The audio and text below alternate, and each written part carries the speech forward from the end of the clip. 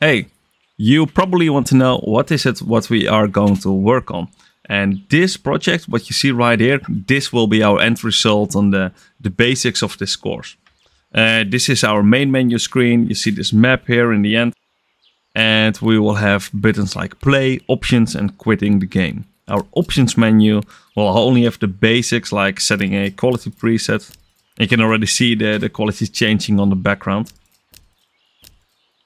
And we also will have an auto set quality button, which pops up a confirmation dialog, which we can cancel.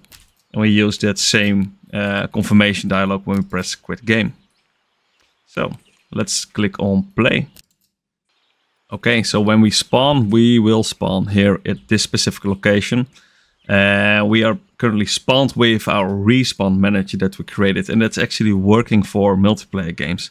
Everything that you see right here will work in the multiplayer setting. So we have a character, we have a locomotion system on this character. You will see this auto landscape. This is fully auto generated. The colors of the rock, the grass, the foliage on it, etc. What we also will create are things like an inventory system. And the inventory system will have recipe slots here on the right. And we have inventory items, equipment slot, which we can unequip. So now you see we don't have a hatchet. But if we double click on this, we will have a hatchet. And we will also be able to drag and drop items around in our inventory system, which I think is quite cool. We also will create things like storage chests, just like this one. And let's pick up this apple, this bandage, some milk, a stick, and a very cool sword. Let's unequip this one and equip our sword. We're able to do execute animations on this. So we can actually apply damage. Oh, and we also have deers. Oh no, the deer is going to kill us. Let me equip that sword real quickly. The deer is doing damage. You see the health, it's 51. And currently I'm just going to kill this deer. The deer was ragdolling when we killed it. And now it is gone. So we have 21 health. Let's get some bandage, double click on it, and now we have 36 health. Click it again, 51 health. Nice.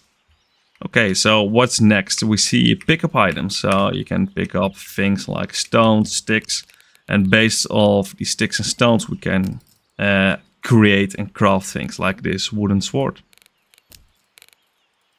Let's pick up our hatchet and chop down a tree. But before that, please note the footstep sounds. So you hear this is spawning grass sounds. And this is spawning more rock-like sounds. We're able to interact with things. And we are able to chop down trees. I know the animation is horrible, the sound is horrible, but it's all about the basic and fundamentals of it. Oh, the tree is falling down. And I hear an aggressive deer again. Let's kill it. Before we are killed. Yeah, okay, that was it.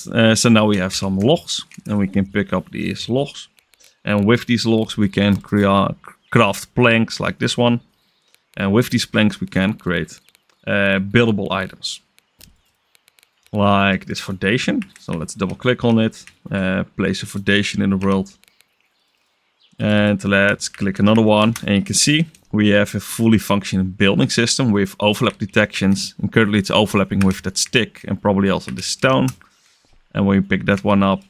Oh, I placed it at a non-snapping point. But it's also fine. We also have ramps like this one. Walls.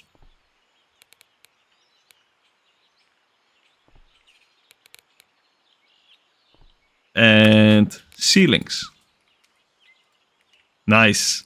So we also will be working on a building system. Another thing what we are going to work on is we can drop items on the ground like this. It has physics. You can pick it up again.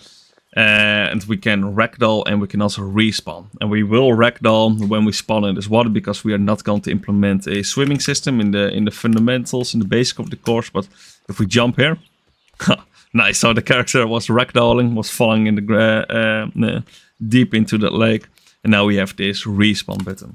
And when we respawn, we will select one of the respawn location that's allowed for this specific character.